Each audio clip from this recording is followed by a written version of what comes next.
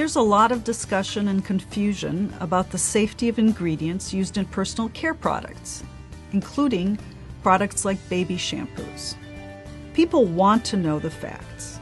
The truth is, these products are safe. As a scientist and a mother, I understand the confusion that parents face. There are a lot of concerns that parents do and should have about the safety of their children. In terms of personal care products and cosmetics, parents need to know that FDA has regulated these products for over 70 years, and that safety is the cornerstone of the cosmetic industry. Q15 is a preservative that's used in a lot of cosmetic products. It prevents microbial growth and prevents from infection and contamination of these products. Q15 acts by releasing a tiny amount of formaldehyde. Formaldehyde has been used as a preservative in personal care products and other products for over 100 years. It is a naturally occurring substance, occurs in apples and carrots, and is even produced in our own body. As a scientist, I'm relying on decades of good scientific research and evidence that show that formaldehyde at the levels at which it's used in personal care products is safe.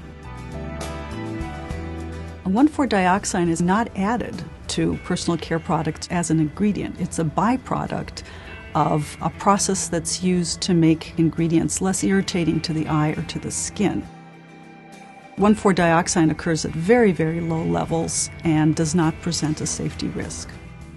As a mother, I'm concerned, and certainly was concerned, about the products like baby shampoos that I used on my child and would expect every other mother to be so as well.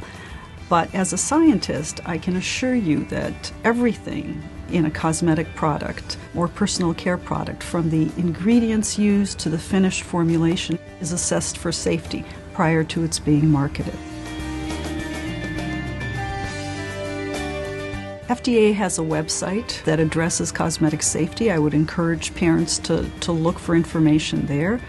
Another good source is cosmeticsinfo.org, which has a lot of information about cosmetics and their safety.